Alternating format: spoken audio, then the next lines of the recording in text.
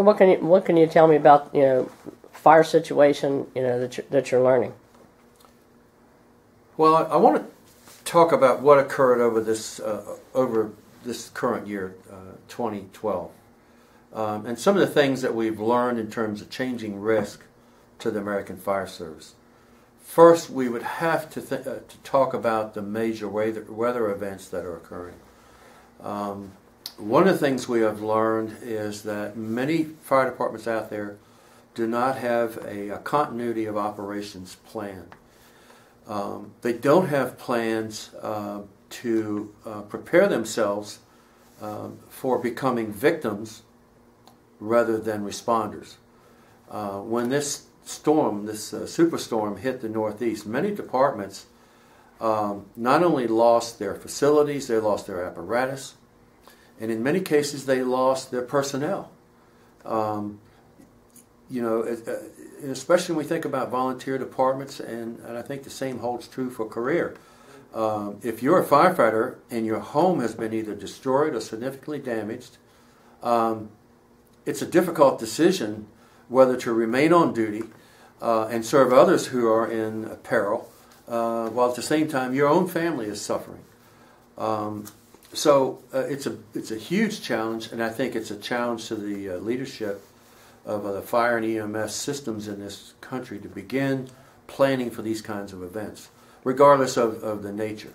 100 fire stations burn every year. The number one cause is cooking.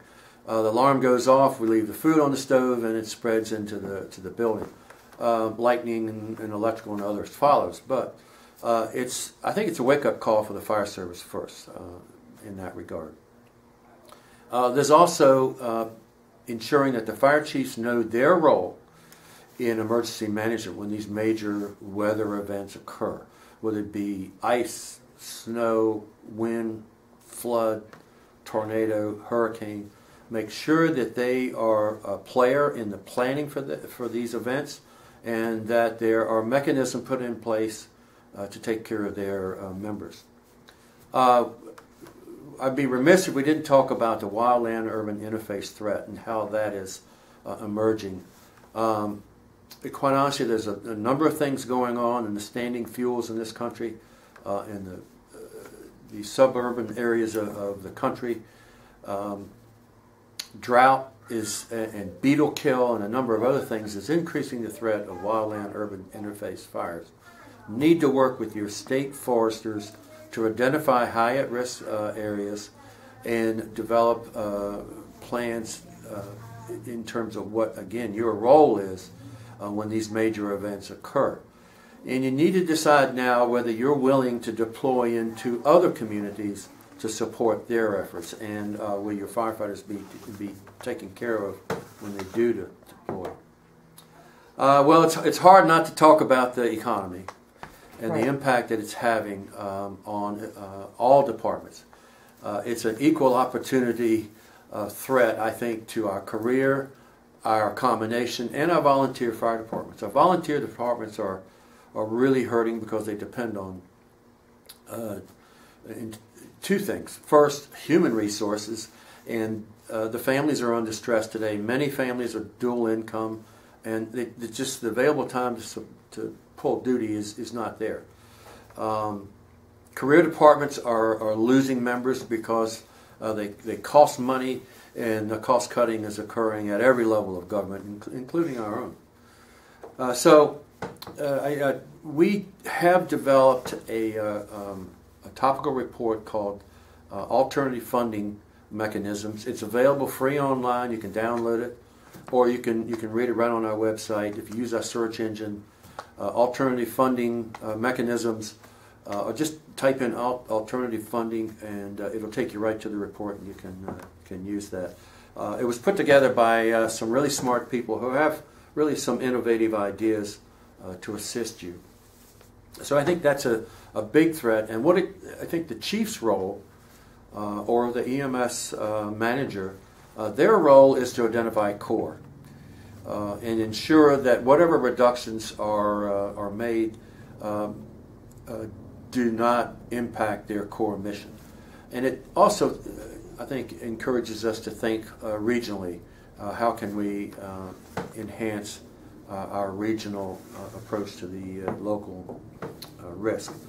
Certainly, politics played a big role this year. You know, we had a presidential election and senatorial and a few Congress, U.S. Congress elections. But I want to focus local because if you have new local political leaders in place, you need to get in their offices and get on their schedule and talk with them and send the message of the value that the role you play first of all, and then the value you bring to the table, and find out what they're looking for in terms of what questions do they have about your operation, and what are they looking for you. I think I know when people hang up after dialing 911, they want to hear sirens.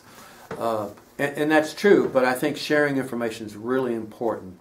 And the better you can identify what the risks are in your town or in their magisterial district, the more intently they're going to listen. If there's a specific risk in their district, like a nursing home or a hospital or something like that, you should talk about that and what kind of assistance you might need in caring for them. The last thing I want to talk about is the changing severity of home fires. We know today that fires burn hotter, they burn faster, trapping citizens and firefighters. The outcome of that is that the tactics that we have used in the past don't work today. This is not your grandmother's house fire that we're dealing with. Fires are reaching high intensity, 2,000 degrees. The tactics that we use, using mechanical ventilation and those kind of things simultaneously with attack, don't work. In fact, they can create a flashover in a matter of 3 minutes. We're losing the stairwell in homes in 3 minutes, where in the past we were losing it. It was taking 12, 15, 17 minutes after the smoke alarm goes off. If you're in bed at night up on the second floor or in a back bedroom in a ranch-type home or in an apartment. So when you look at those kind of conditions where we only have 3 minutes to get out, and we have a situation where most homes aren't protected with residential sprinklers, which we know work, along with the fact that we have many homes that don't have smoke alarms. 62% of the citizens who died in home fires in the last 5 years did not have a working smoke alarm. Still a big problem. And we see most of it in deprived, underserved communities. So we held this forum. We brought the science community in, allied professionals. We talked about the condition and developed a list of items that we needed to address, some action items that we'll be addressing over the next few months. First and foremost, we need to get the word out to the American Fire Service that you need to rethink how you fight these fires and show them, first of all, why, using video and other mechanisms, and then demonstrate what you can do. What's the right answer? And so we plan to do that with, again, our allied professionals out there and in concert with the scientific community, National Institute of Standards and Technology, and Underwriters Laboratories. So I understand some of the materials in our homes now are synthetic. It's not, your like you were saying, legacy furniture. Things are burning faster, and that type of stuff. Well, it is. It's polyurethane foam is one of the culprits, but it's also carpeting. It includes drapery. Many of the toys, the appliances that we use. If you were to take everything out of your home that's synthetic and put it on your front lawn, I think you'd be surprised.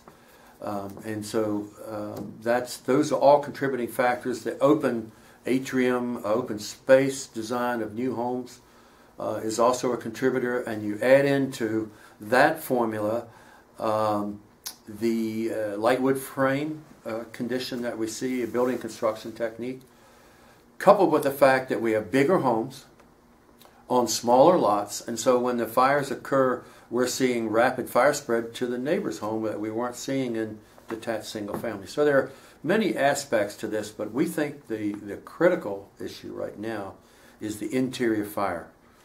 where the synthetics are involved. These are hydrocarbon-based synthetics. It's oil. So I don't have as much time as I used to get out of the house. Well, the test that NIST ran demonstrated you had about 15 minutes. Today you got 3.